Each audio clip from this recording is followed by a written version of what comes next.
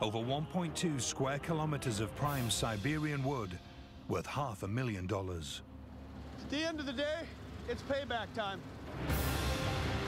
Back at the test cut, there's even more good news.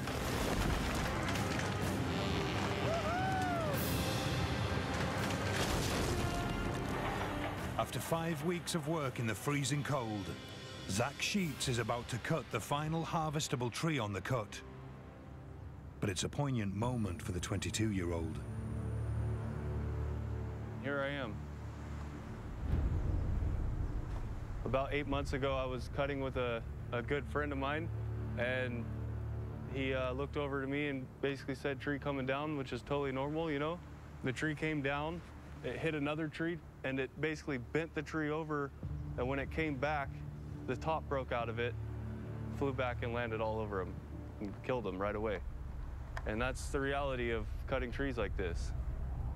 I don't like to be in this position.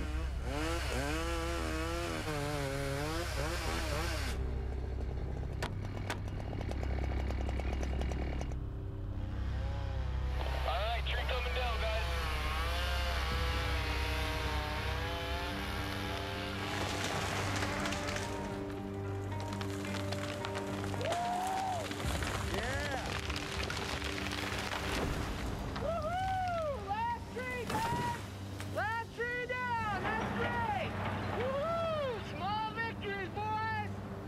Now it's on to the real money, guys. No more screwing around. I'm gonna get out of here with the harvester. We can pack things up and start moving to the next unit. We're on our way to bigger and better things and a whole lot bigger future here in Siberia with this next new cutting block that we're headed to. I'm ready to get out of here. I'm ready to go put some money in my pocket. Way to kick some ass, guys. Now I just gotta get these trees off the ground.